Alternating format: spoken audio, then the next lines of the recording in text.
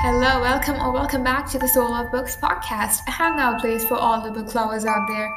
I hope you guys are having a great day, and let's get started. Today we'll be talking about The Six of Crows duology by Leigh Bardugo. I'm really excited for today's podcast because Six of Crows is one of my favorite books of all time. So without wasting time, let's get straight into it. Six of Crows is part of the GrishaVerse series but can be read as a standalone duology. Ketterdam is a city of slums and crime lords, a bustling hub of international trade where anything can be had for the right price, and no one knows better than the criminal prodigy Kaz Brecker. In the story, there is presence of Grisha. If you're wondering who Grishas are humans who practice the small signs. Grisha sees their powers as extensions of the natural world, which is why they don't call their power magic, but instead small signs.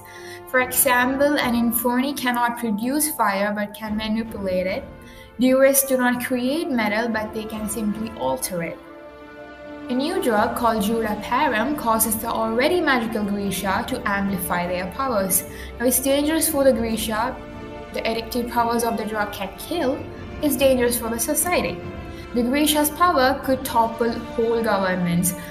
The only maker of Judaparam is rotting in a prison in the frigid and militarily powerful country of Fierda in a virtually impenetrable stronghold called the Ice Court.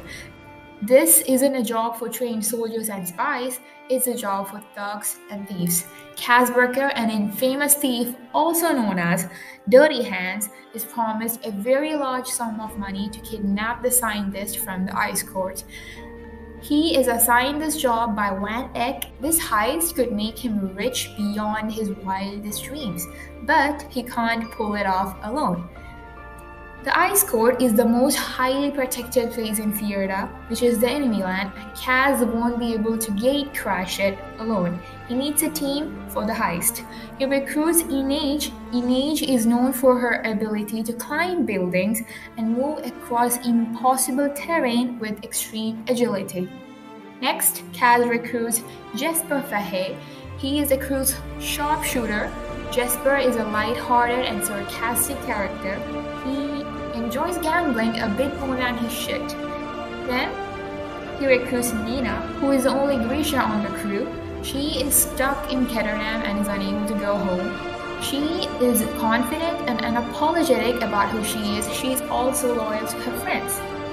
Then, he recruits Willen, who is the son of a merchant, and he serves as the brains of the operation. Willen is an intelligent engineer and inventor. He's very shy and awkward because he's been isolated for most of his life, but slowly warms to the other members of the crew. Then finally, Matthias, a former Druskel, a soldier from Fierda, he has a history with Nina as the two of them helped each other after a storm destroyed their ship. But ironically, Nina betrayed him in the past, which causes him to hate her. Now, if they want Matthias' help breaking the Ice Court, they'll have to break him out of the Ketterdam prison first. Six of Crows has a solid plot, great action, impressive world building, and a well-constructed heist that pays off fantastically. But it is the characters that really make this book stand out from the crowd. In the sequel called The Cricket Kingdom, you get to see more twists and schemes of the crew, you get more depth to the characters, and get to know more about the characters' past. This series is a hyped one for all the right reasons. You won't ever regret reading it.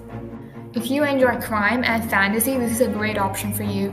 Bardugo does a fantastic job of differentiating the characters and making them seem like real people with real pain, hopes, dreams, and nightmares. Six of Crows is a fantastic book, one of the best fantasy heist books going around. It's funny, tragic, witty, murderous, thoughtful, and more all in one package.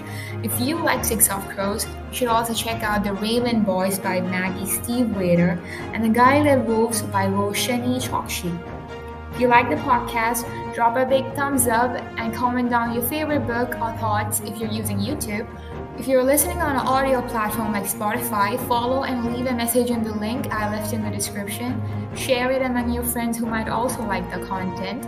If you're new here and like the content, consider following and subscribing to be notified when I post new content. Follow my Instagram for more updates if you want to. Alright, that's it for the week. Thanks for tuning in, guys. Have a great day, and I'll see you next time.